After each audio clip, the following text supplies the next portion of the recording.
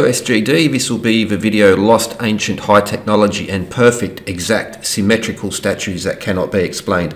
Spoiler alert, it's going to turn out just about as good as the vases or the Serapeum and these other features that they say. Christopher Dunn is the main man behind this. You'll see it all over the comments, so many videos about it, especially by those promoting tours, books, etc. So let's look at it now. I'll be linking this. Christopher Dunn, The Great Pyramid Gives Up More Secrets, Origins Conference, from posted on a Megalith Mania channel. And at 1 hour and 1 minute until, well, the last few minutes he talks about this. I'll also post a link to his book so you can get in further in depth, but this is a screenshot from there. He's showing that picture. Now, first off, as he admits in the video, this is approximated to hundredths of an inch from a photograph, so that this is symmetrical. And well, I hope it's inches. If it's centimetres, it's even worse, because hundredths of a centimetre is bad enough, terrible. Hundredths of an inch is even bad enough. So when you see this image, it looks sciencey, it looks technical. Christopher Dunn's an engineer, precision manufacturing and all of this stuff. First off, this is absolutely bogus, and even, you know, he admits it, that this is, he just says it's an approximate. What he really means is that it's basically totally made up and there's no measurements taken here. It's just photoshopped and then eyeballed. But in regards to symmetry, so let's focus on these features here. Put them together and you can see I've blended those, so where his little markings are, they're blended there. I'm not fiddling with it. Let's extend those yellow lines. Now, even notice the lobes at the bottom are quite off. I've extended those yellow lines so you can see the difference. So the yellow line on the left almost, matches up with the edge of the ear, but the yellow line on the left shows precision, exactness. No, it shows inexactness, imprecision. All right, now we'll come back to this, but the lip feature, okay, but also, so let's look again. These are photos he's put forward from. We look at the eyes there. Let's zoom in, compare them. Again, if this is simple photo, like just sort of cropping and putting them next to one another. You can fact check me that I haven't altered or skewed or anything these pictures. You can check them for yourself. I'd like someone to do that anyway. So put those together and geez, it's not looking well at all. It's not symmetrical. This is not precision symmetry. Now the one on the left, I've now placed on the bottom and mirrored it so that it's the same, in the same direction. You can see these are very asymmetrical, very, very asymmetrical. Now we come to this feature, the undercut, and so he's pointing to this part of the lip.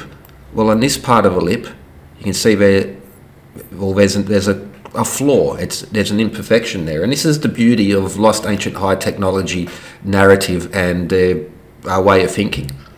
So no undercut on one side, there is an undercut on the other, and their premise is that it's Lost Advanced High Technology machining, requires CNC machines, and this is beyond any primitive technology. This has to be advanced, symmetry machining. Well, first, it's asymmetrical. Eyeballing to hundredths of an inch is not okay, and it's even worse with centimetres. Symmetric is one, asymmetric is another. So do they know the definition of it? Let's look at the definition. Oxford Dictionary. I think that this would be widely accepted as a authoritative source on definitions, and I don't think that asymmetry is one of these words that's been redefined recently. So it's a lack of equality or equivalence between parts or aspects of something. A lack of symmetry is asymmetry. There was an asymmetry between the right and left ears. So this is an example used by the dictionary. An asymmetry between the right and left ears. Well, asymmetry between the right and left ears, asymmetry between the right and left eyes, asymmetry between the right and left lip corners. But here's the best part about the lip corners. So let's zoom in a little bit. Now undercut one side, undercut on the other. This is what Chris Dunn says in the video, features that people who have worked in manufacturing wouldn't find surprising, and those are mistakes. So again, those promoting Chris Dunn, he's an expert in manufacturing, precision machining, and it's insisting machines, high technology could not have been done by hand. So that there is a mistake is something that people in manufacturing wouldn't find surprising. Well, just as a point of reference, people who work with their hands and are not using machines are going to find mistakes also, and a lot more than what they would by a machine. So this is how it works. These statues are too perfect, too exact to have been made by hand with traditional techniques, therefore advanced, lost, ancient, high technology machining. But when there is a flaw, and at least acknowledge this flaw, well, when there is an imperfection, when there is an inexactness, it is evident that this is also evidence of advanced, lost, ancient technology. Because people don't make mistakes with their hand tools, but machines do.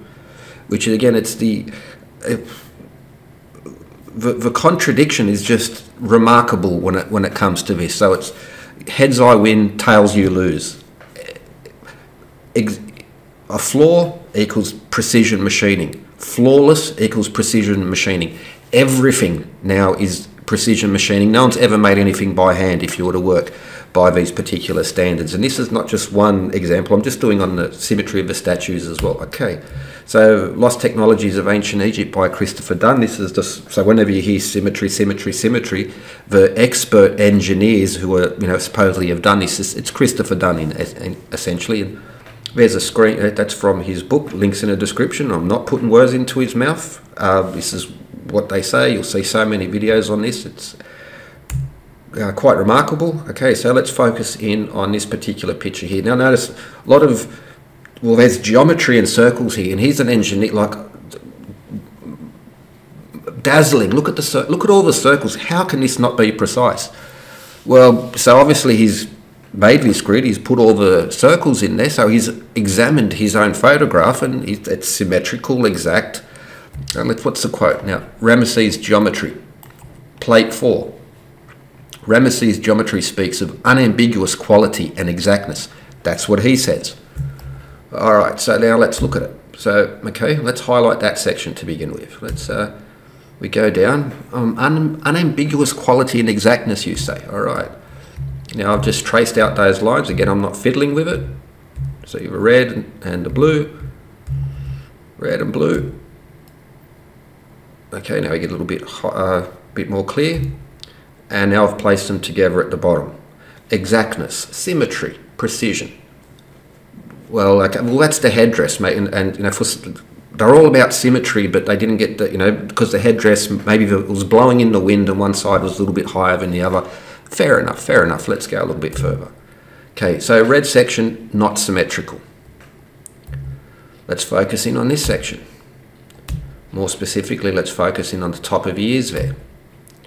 And we show the right. Now, notice, firstly, his circles, as far as, he just hasn't got it right. These are not, small point, but as part of a bigger picture, it is important. But notice the asymmetrical ear. So even with the ear on the right, which is damaged, we still see the underside of that little curly bit at the top. And then you compare it to the left-hand side. It's a dog's breakfast. It's not, well, evident, clear. I don't need to draw a bunch of fancy lines and circles to realise this. This is, just by your eyeballing it very quickly, no need to bring in laser scanners. They sort of demand, well, we must go through all of Egypt with high quality LiDAR and the most precise scanning equipment for them. This work must be done for them. Well, they can't even friggin' eyeball asymmetrical ears to start with. Now we go down a little bit further. So here on the right, 6 units. Now from the inside of the line to where the ear starts to curl, and we go onto the other side, 4 units, 3.5. So it's almost 2 to 1 inexactness, asymmetry in there, and that's including the damage done on that part of the ear. So that's not a way to get yourself out of this particular mess. So nope. So asymmetrical, imprecise, that you don't require, everyone else must not go and do this work for them, because based on this is the level of diligence that they've done, and it is 0. All right, so let's go a little bit further down.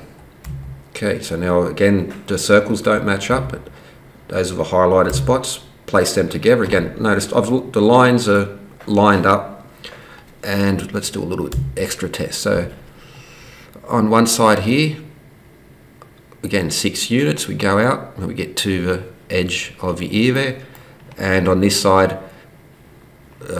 not even, so it's 6 to 1, maybe, no, 6 to 1.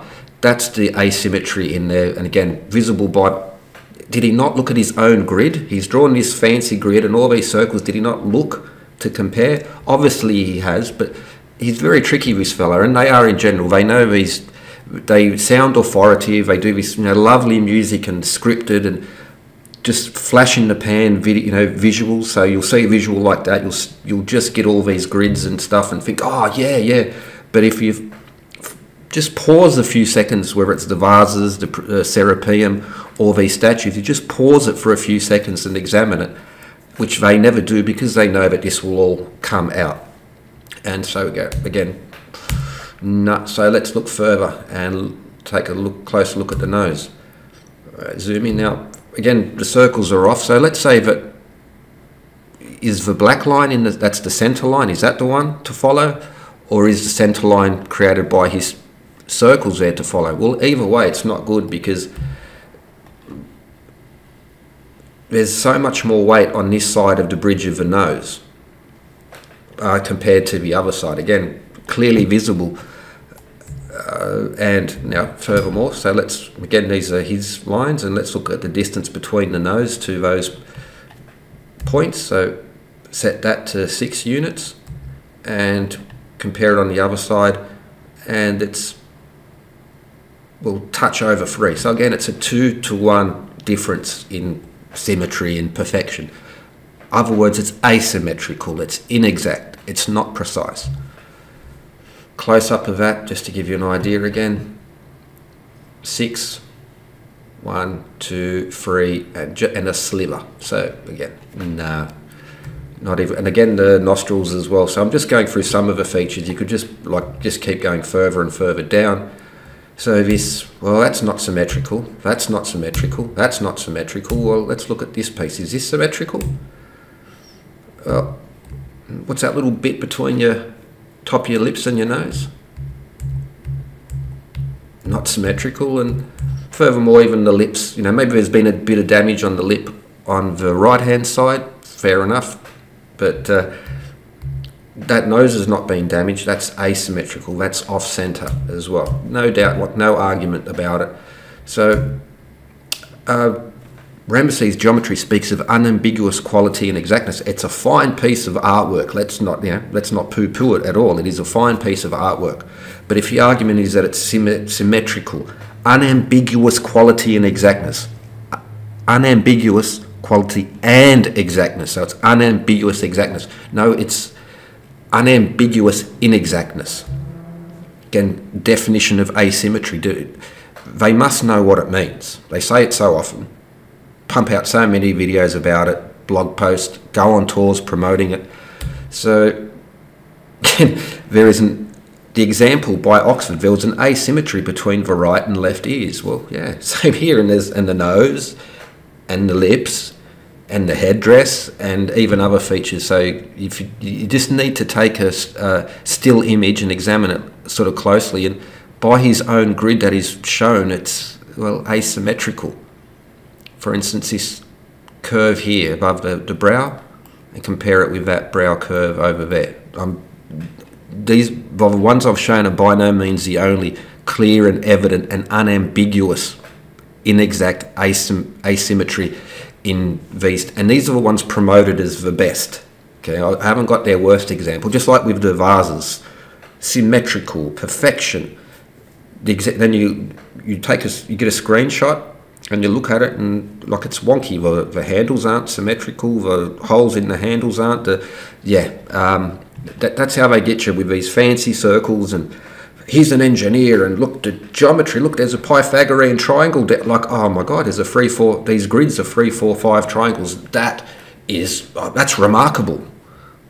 Well, it's a joke. All right, so unambiguously, this is asymmetrical and inexact. As with the other one, they're prime examples.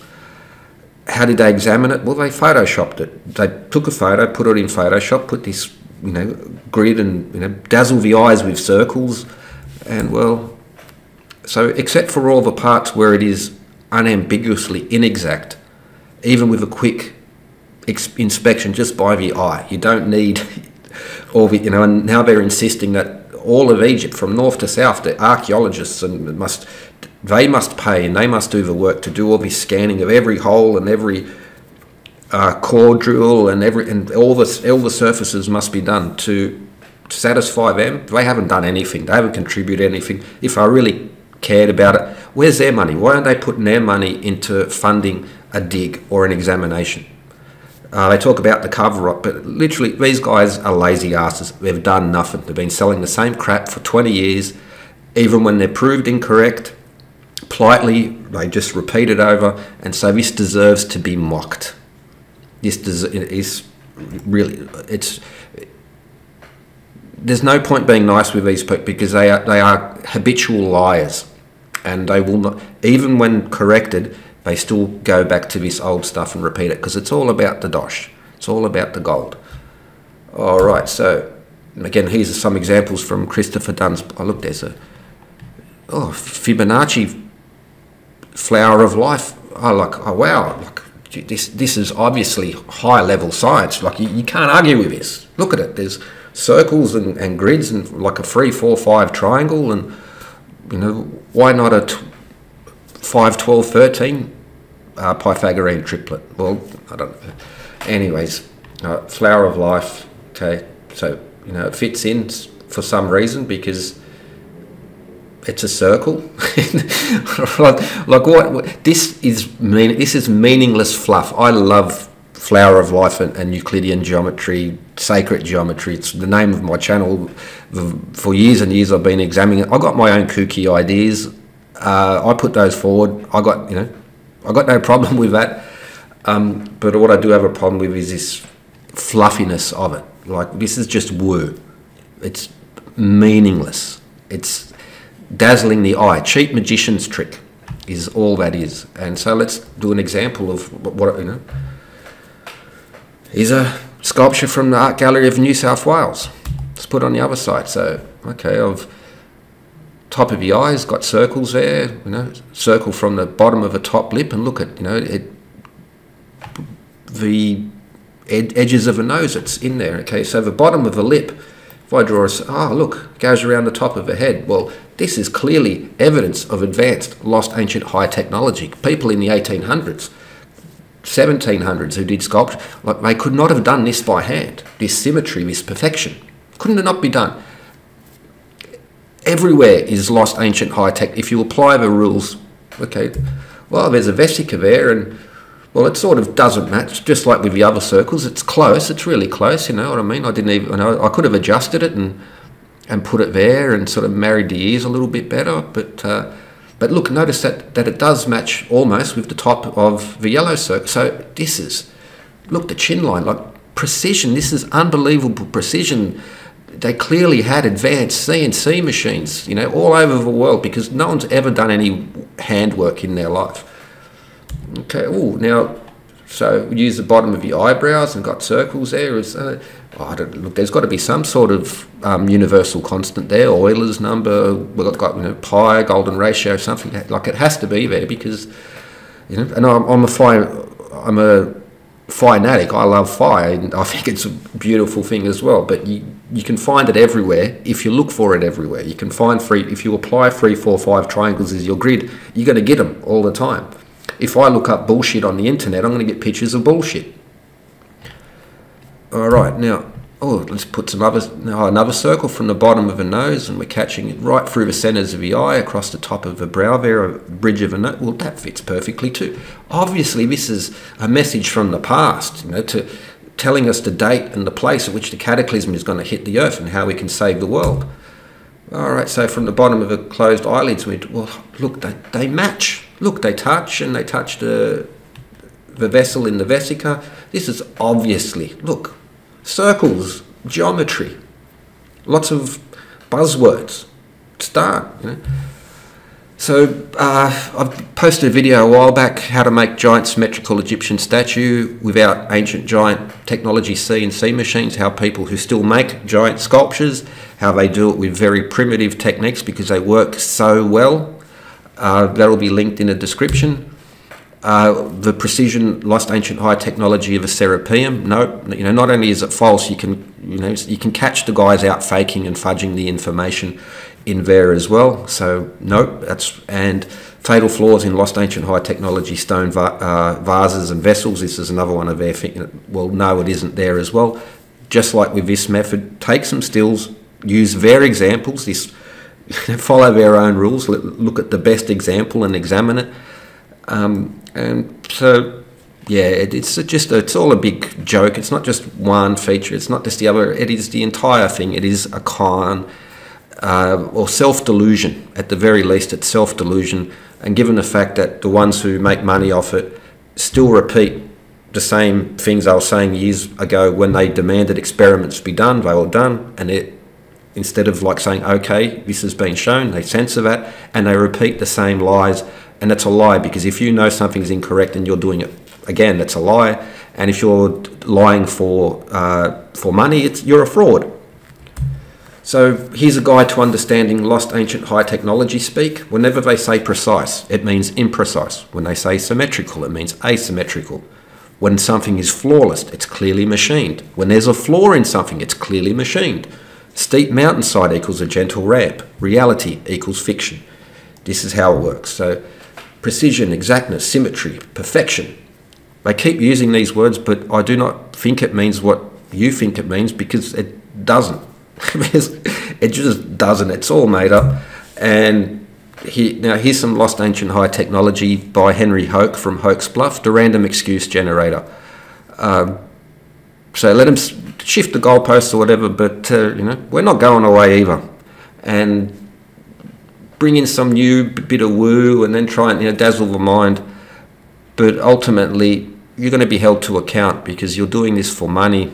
You know you're frauds, and they're deceiving people. And so, people say, well, why do I am angry? Why am I upset? Because they're lying. And they do it all the time, and they're lying to huge audiences, and then people have to deal, like myself and others have to deal with these people who have been taught these lies, coming over and, oh, but you must do this, I do this, do that, copper chisels, LOL. So yeah, like I don't know, if you upset that I'm angry about it, then ask what upsets you? When do you get angry? When do you get passionate about something? Like when do you draw the line? Like for me, it's habitual lying for profit that actually impacts on my life and my business, because this is what, I have to deal with this too, and everyone else has to. You see great history channels basically have to close their comment section because they get flooded by the numbskulls, the crazy fanboys which come from this Christopher Dunn, Brian Foster, Uncharted X, Bright Insight, and so many others from this. So it's a scam. When they say, if they say it's black, it's white. If it's white, it's black. And they know it. It's not just, yes, they know it. And they censor and, well, what's more to be said? They lie and they censor information, and then they charge money to, people who have saved up, who don't have much money to begin with, go on these tours, and these people just lie to them. It's fraud. Sue me. This is published. This would be defamation. I'd love to have this examined in public. But the Streisand effect. So it's a silly scam, and there's no two ways about it. And that's why they don't have the balls to debunk the debunkers. They can't even admit to it. They're cowards too, as well. Cowards, frauds, and cowards. And that's it. No more necessary. Have a good one.